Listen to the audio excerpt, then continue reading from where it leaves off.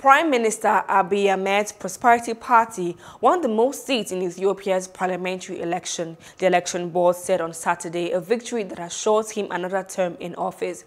Abiy's party won 410 of 436 parliamentary seats. Election board deputy chairperson Wopshet Ayere told a news conference in the capital Addis Ababa.